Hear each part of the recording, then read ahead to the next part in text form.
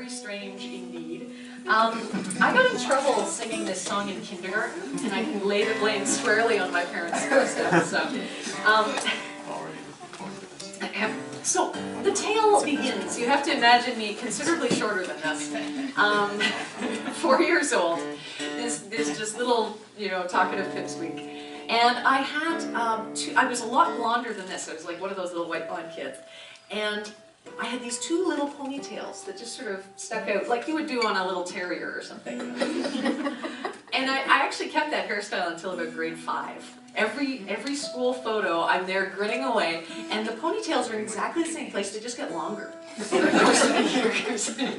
In grade 6, I decided it was much too cool for that, to put it in one ponytail. But anyway, so at 4 years old, here I was with my little blonde pigtails, and I go into Mrs. Lynn's class, and I loved Mrs. Lynn. I still totally remember her face. And one day, she invited her little 4-year-old charges together, and she said, "Tomorrow, I want you to come back to circle time with a new song to share with everyone."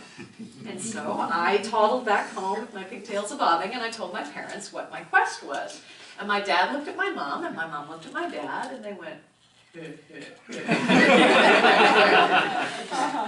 So, needless to say, the next morning, I go back into kindergarten, pigtails a-bobbing, and I wait my turn, and all of the other kids had learned, the Itsy Bitsy Spider or the alphabet song or something kid-oriented. And when it came my turn, I stood up, and in this huge voice for a 4-year-old, I sang this blood and guts fighting Northern Irish rebel song. And I can only imagine Mrs. Lynn was like, "That's not appropriate."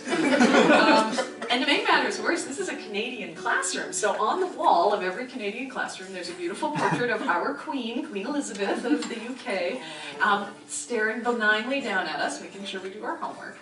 And right under her nose, apparently, I put my fist up in the air, and I went, "Down with England!" Because that's what you do when you sing in Northern Irish. There apparently was a parent-teacher interview called, and I have yet to get enough beers into my dad to get him to tell me what they talked about at that parent-teacher interview, but I was allowed to stay in kindergarten, so they excused themselves pretty well. So I'll start with another one in Irish Gaelic that's on that My Celtic Heart CD, and then I'll segue into this very subversive kindergarten song. Buachaill an Eirne leis fregan, féin Cailín Deasó. Ní Eirne mas brelei tam a féin séir gólior. Sliam corcele, an Buachaill eis tíron. Is mor an arna me bensis mentira, chunte welo. Rach me maura dianum, lana van Hoil, gan hoitje, gan bad, gan kranin bracher bilium. Ach du Eirne cuio, mareja liapas mochion. Isoroch jacht manum dregois du fekint, orlana.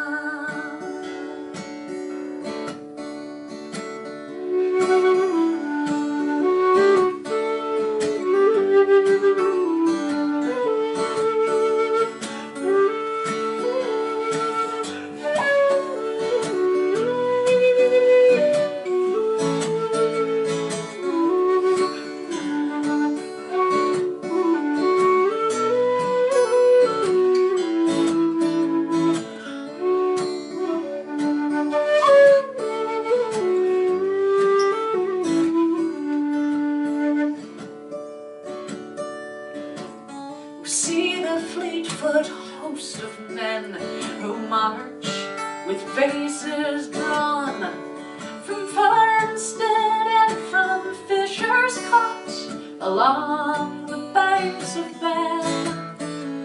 They come with vengeance in their eyes, but too late are they. For young Roddy McCorley goes to die on the bridge of Tuam today. When last this narrow street he trod, his shining pike in hand, behind him marched in grim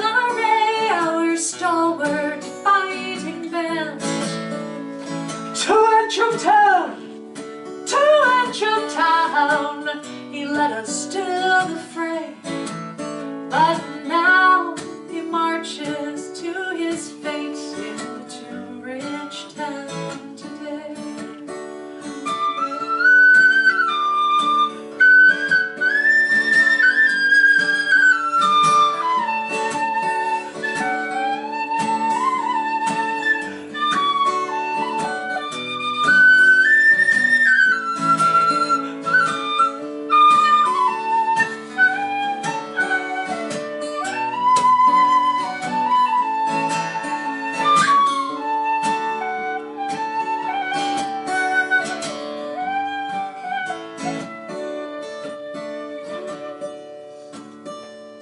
His grey coat and its sash of green were bright and stainless then, and our banner flashed beneath the sun o'er all his fighting men. But that coat has many a rent, this snow and its sash is torn away, and he who wore it goes to die into rich town today. Oh, Ireland, Mother Ireland, you'll love them still the best, those fearless brave who fighting fall upon your hapless breast. True to the last he treads the upward way, young Roddy McCorley, who goes to die on the bridge of Town today. Young Roddy